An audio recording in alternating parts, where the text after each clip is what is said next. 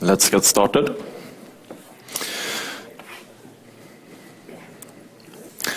So, my name is Rikard Thulin, and just a disclaimer, I have no association whatever with Liquibase. I'm just using the tool and I'm very happy and pleased with it. So I'm kind of neutral. I'm the Java User Group leader for Gothenburg, and I'm getting close to doing that for almost a decade. And I'm also the project lead for the software development conference DevMobile in Gothenburg, which is a mobile development conference. This is a squeezed presentation. It's actually 60 minutes, so if you would like to see the full presentation, you have the URL at the bottom. So, basically what Liquibase tries to achieve is to get your database changes and get control over those. You would never ever develop your code without putting that into some version control system. So why would you do the same with your database changes? That's the basic question. So Liquibase is Apache 2.0 licensed. And what it actually does is that you describe your database changes or your database refactoring and put those into XML or JSON or YAML or even plainish SQL files. And then you let Liquibase take control over when those changes should be applied. So the basic concept of Liquibase is the change set, and in this example it's expressed as XML. So it should be fairly straightforward, this example. We will create a table called person and add a column with a type. This is the way to do Liquibase refactorings. When Liquibase run, it will create a table in the database, in the same database as the refactoring is executed or added to. So Liquibase will keep track of what has been executed and what needs to be executed. And the basic feature set of Liquibase is that it will give you automatic rollback of your change sets. And of course, you cannot roll back every change you do. If you drop a table, for example, you cannot roll back the data. That's impossible. So, but for most of the common refactorings, like adding an index, you can revert, or you will have an automatic rollback statement for that. You also have the possibility to do database diffs, to try to synchronize databases. But there's quite a lot of other tools that probably do that a lot better. And the goal of Liquibase is really not to have inconsistency between your databases. It should be equal, everyone. So if you're forced to use database diffs, you're probably doing something wrong with Liquibase. You also have the possibility to create a starting change set, so you could reverse engineer your database and get the XML if you need that. Really, there's no need to do that. You can just start use Liquibase at any given point of time. You just have to decide from now on, all our changes will be within Liquibase or some other tool like Liquibase. You can also generate a database change documentation. And I will briefly show you. And it will look something like this. You see a list of all the tables. You can list all the authors and see what change set that author has created, and you can dig in further. Whoops, that was a bad person. You can look at what pending SQL that will be executed or applied to a given database, for example, and stuff like that. That's quite handy. One other very important thing with Liquibase is that it works very well with branching and merging. So as you put your database changes right next to the code, if you do a branch, you just do the change set within that branch. And then when you're done with the branch and merge that back to trunk, it just works. So it's really, really, really good if you're working lots with branching.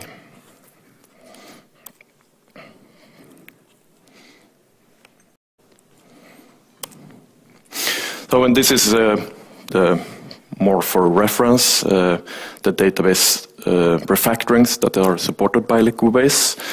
And you have quite a lot. You can create table, drop table, create views, you can insert data, you could update data, delete data, add foreign keys, index, and so forth.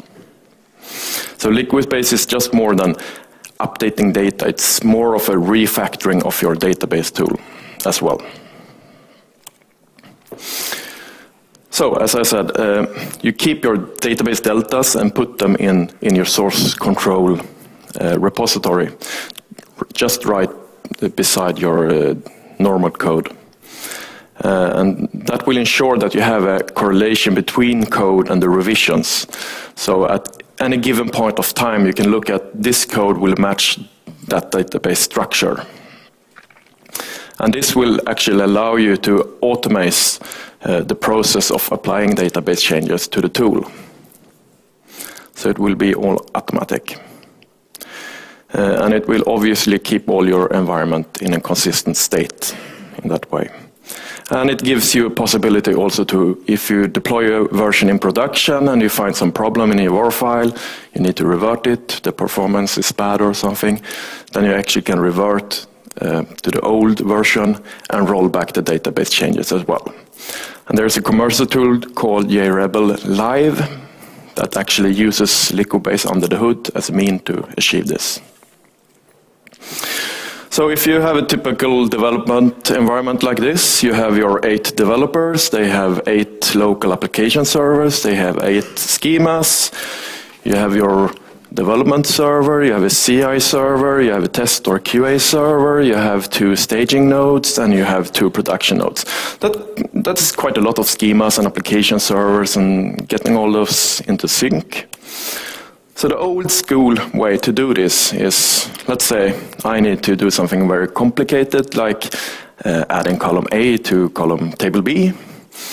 Then you develop your code change in SQL, and then you perhaps develop the code, of course, that correspond to that, and then you might create a Jira issue to keep track of this SQL needs to be executed in some other environment when we're deploying this, and then you commit your code, then you send out a nice email to your fellow developers asking them when you check out my change, don't forget to execute this as SQL code, otherwise your system will break.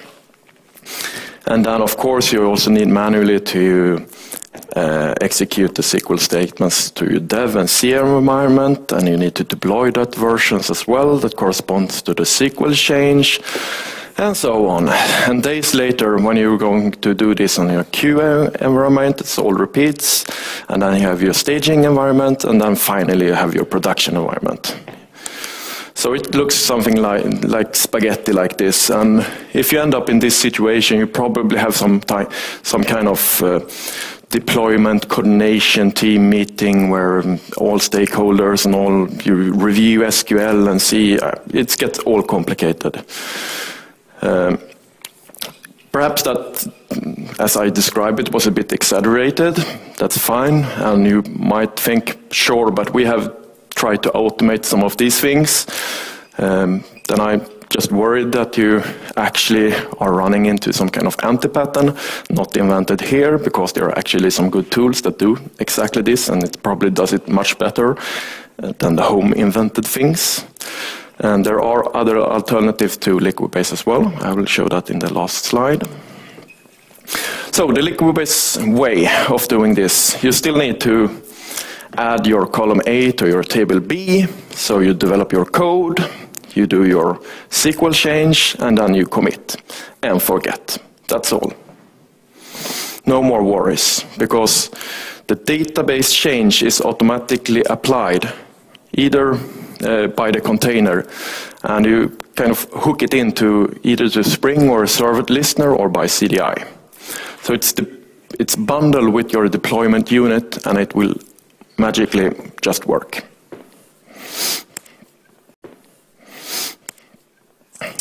So, a quick little demo.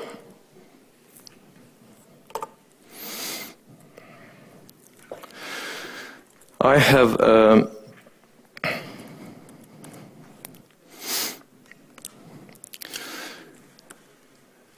simple Maven project and a database. The database just named JFocus. It doesn't contain anything. I have two change sets, one that create a table called messages and a column called message, and a different or a second change set that will create a column JFocus. Simple enough. So I have hooked this into the Maven process. So when I do Maven install, it just compiles. Actually, no source code in this project, but if there were, it would have compiled the source code, of course.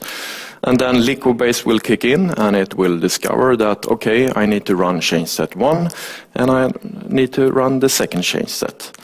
So if we now just refresh, we see that we have the messages table with the two columns. Simple enough. But let's say I would like to roll back the second statement that I've written.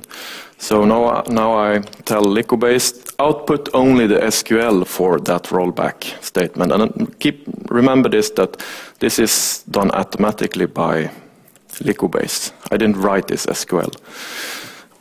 So here is the SQL that will be performed, and as I'm confident that this is correct, I just tell Liquibase to actually roll back that last statement. So it rollbacks, and if we head back, do a refresh, and you saw that the last column is gone, and of course we can do that once more.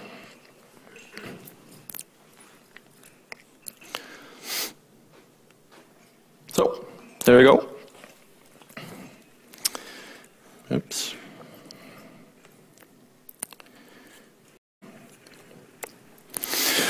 One of the things that is quite difficult to get over is the wrong is right principle when using Liquibase. If you have written the change set and you have executed that change set to any environment, you cannot change it because it's kind of protected by a CRC value, and you will kind of break the structure for everyone else.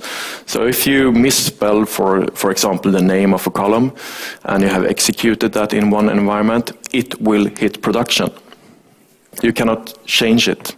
You need to write a new statement that corrects the old one.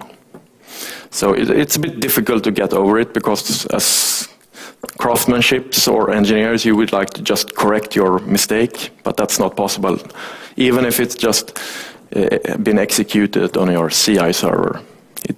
You have to. Yeah, you could try to roll back all environments, but if you have this situation, you have to go out to 8 developers and tell them to roll back. So it's kind of the easiest way is to just try to correct it, unless it's fatal, of course. One other good thing with Liquibase, it works very well with stored procedures. So if you have stored procedures, you can now put them in version control, and whenever they are updated, it will be applied. Another very neat thing is that you can neutralize data. So if you're taking your production database and push that down to the QA or test server or your development server, you can use this run always attribute. And then you could write a change set like this, where you go into the users table and you kind of wipe out the email address and the passwords. So you don't start sending emails to your customers in your dev environment. One alternative to Liquibase is Flyway. And there's a bunch of other tools that more works like database diffs, but I wouldn't recommend that because that's quite a different story. So Liquibase has been there for a long time, and Flyway is a bit more new, but I think they're equally feature-rich. So you should try one of those. So my real-life experience using Liquibase, I've been using it for half a decade in projects with spanning 50 man years, and it's been working extremely well. No pain when hitting production with database changes. It just works.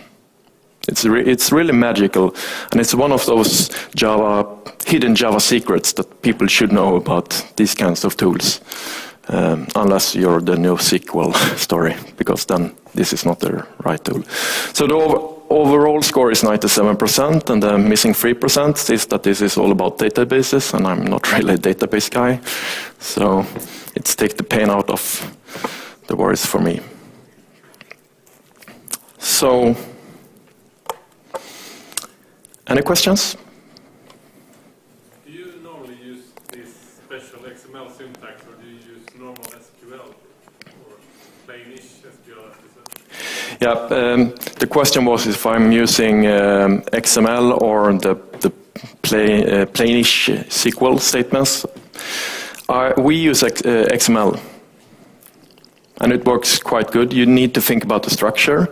In one project, we ended up with 10,000 lines of XML, and that's quite a pain, even to load up in your IDE. But XML is quite good. It depends on how much refactoring you do. If you create hundreds of tables every day, probably not a good thing. Perhaps, I don't know. But it's quite straightforward. And I know it's very scary to express things in XML. I hate it, like ANT configuration. But for me, it's okay. More questions? Yes? Data migration, also you just don't need the table, you also need to migrate data from other tables. The question was about data migration. You can do that. You can insert data, you can update data, and you can load data as well. But this tool is not really about, you can do things like that, but you have to be a bit, you have to think what you're doing, because you probably have a dependency to the structure or the contents of the data. And are you really sure that your development server has that primary key that perhaps you're trying to delete? So you can do it, and you can express preconditions and things like that. But you have to think about the structure. And surely doable. I think we have time for one more.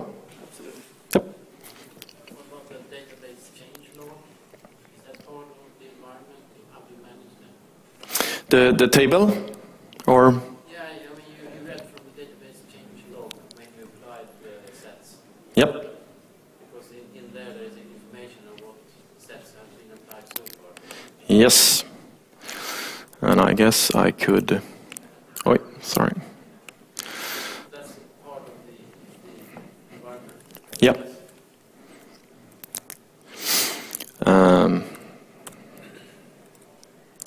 Exactly. Sorry? Oh, sorry. The question was about the database changelog table, and that's created automatically by Liquibase and kind of part of the infrastructure. And there, everything is recorded, like who executed it, and the date and the type, and comments and things like that. And also, very important, the checksum. So if you try to tamper the change set, it will fail and say that someone has actually changed this from perhaps your dev environment to your QA environment. And it will stop. And you can also do all kinds of tricks, and I have been unfortunate to have to do that. And you can do kind of RFC processes, or when you have a database administrator that would like to review code and things like that, you can just generate the SQL statements and have him approve before you apply it. But it's not the recommended way of doing it, because I think Liquibase does it very well, and if you have executed your statement on your local machine and your dev machine and your CM machine and every environment, you can be quite sure that it actually is working. Okay. Thank you very much.